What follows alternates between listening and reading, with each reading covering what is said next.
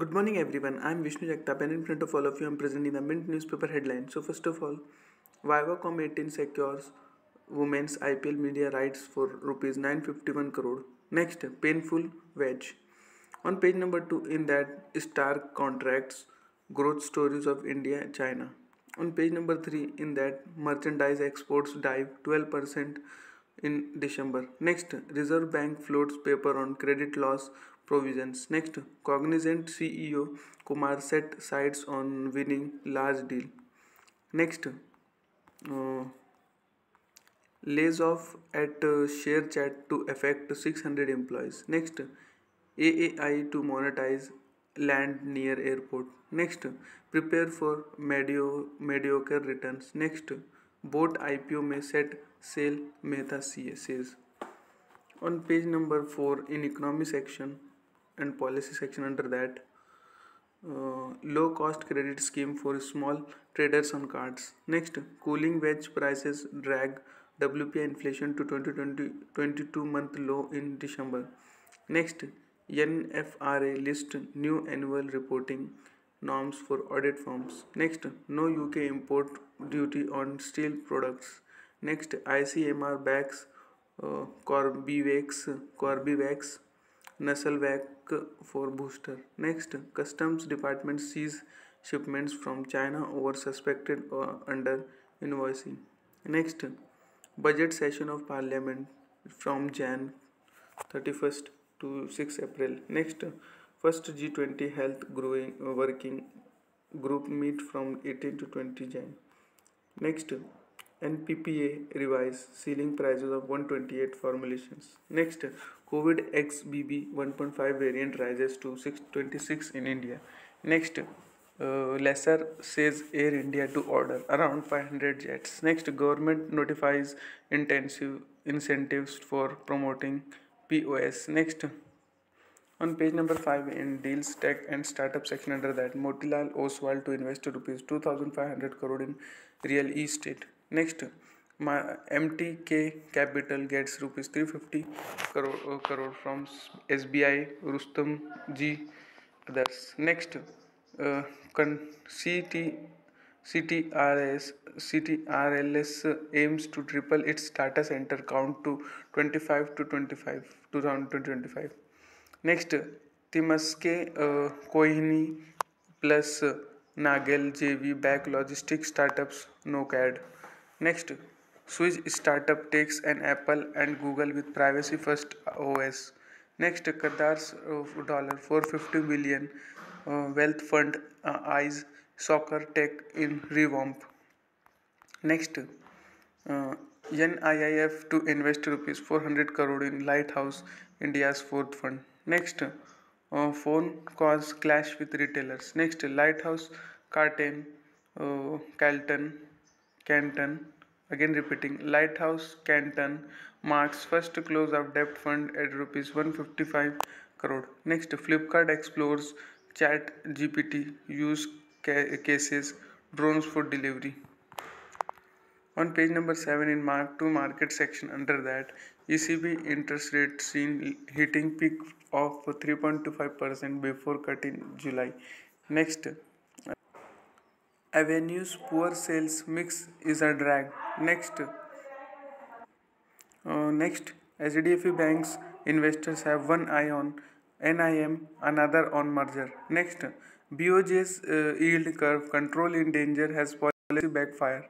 Next, FOMO stares in Bitcoin's best start since 2020. Next, Binance to allow crypto collaterals. Next, Vanguard gets extra ETF billions after largely shunning ESG. Next, traders wrong on rate cut beats don't see its easing of this year.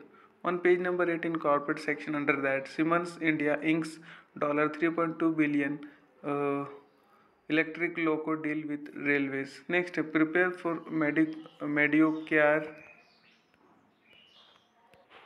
mediocre equity returns in 23 Kotak's Gupta. Next, Davos meet to dwell on economy, war, climate change. Next, GAW Capital and I Clean Max stake. Next, Spencer's to expand in smaller cities with value retail format. Next, family business embarrasses governance succession planning survey.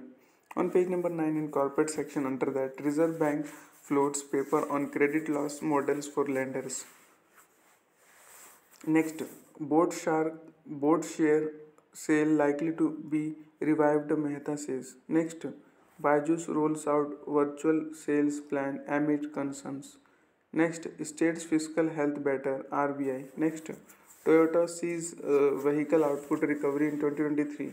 Next, Cognizant CEO sets sights on large deals. Next, lays off at ShareChat to affect 600 staff.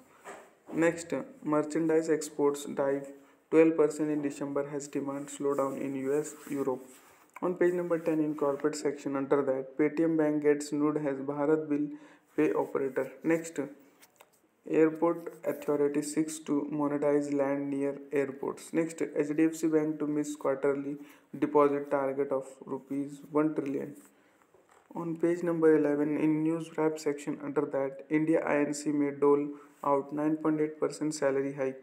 Next, green bonds are infra investments. Next, Triton EV to buy AMW's Bhuj plant. Next, India's richest 1% own more than 40% of total wealth, Oxfam.